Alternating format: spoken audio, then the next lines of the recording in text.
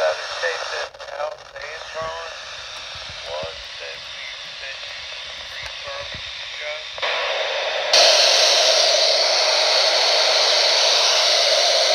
Yes.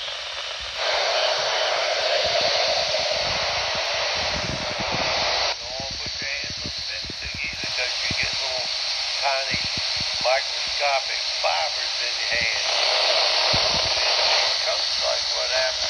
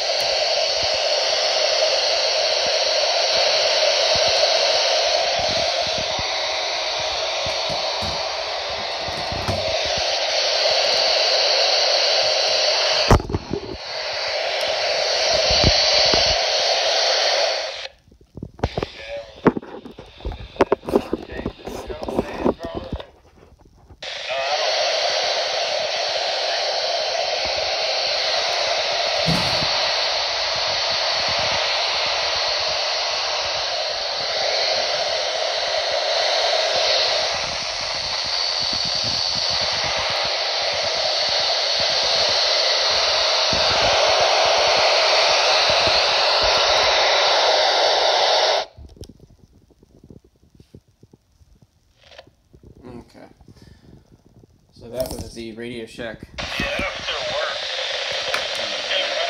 telescopic scanner antenna. We're going to try it with the factory antenna.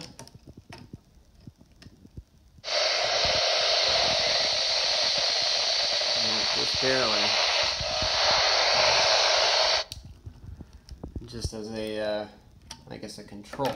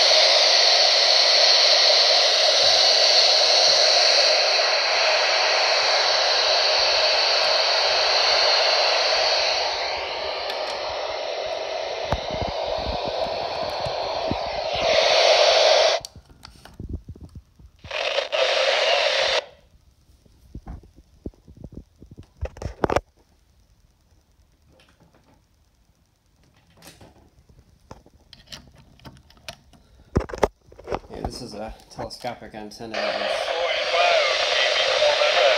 that was sold to me as a RadioShack telescopic antenna, but it is not.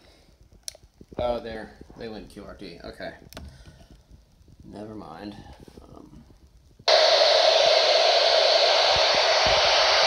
That was a good good example, I guess, for comparison purposes, but kind of confirmed what is pretty clear. The stock antenna is pretty meh. You know, these telescoping antennas are nice, but they break really easily, which is kind of their their Achilles heel with these things.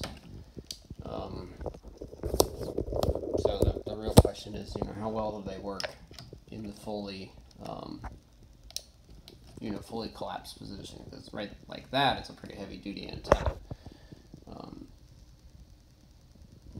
We've got the RadioShack center loaded, and of course the Lynchburg, partly sunny, N60. South Hill, cloudy, N64. Near the coast and over North Carolina. Norfolk, mostly sunny, N73.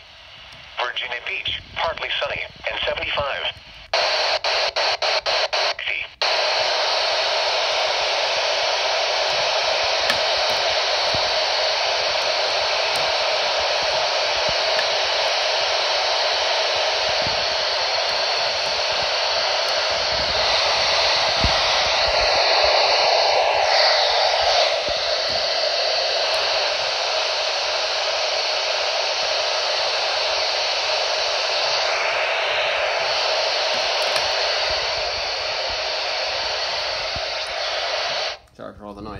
here's the Chinese copy of this.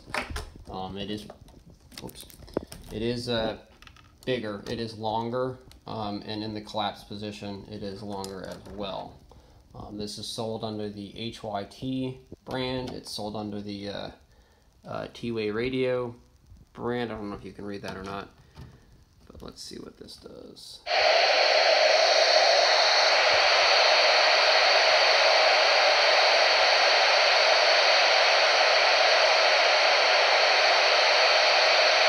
Wide band receiving coverage.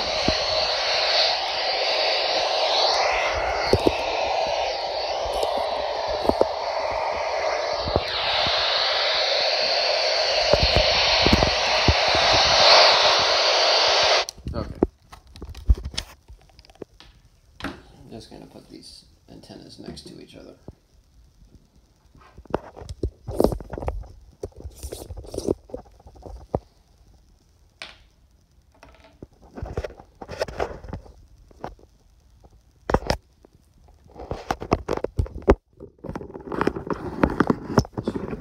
Sake.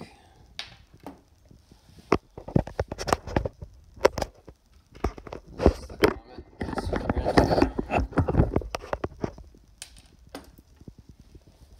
And then this is the allegedly 50-inch long 2-meter antenna. Appears to be a copy of the Smiley antenna 5/8 wave. So. This one is the longest. I can definitely see this one breaking pretty easily, especially the upper sections that are thinner. So let me just plug this in here.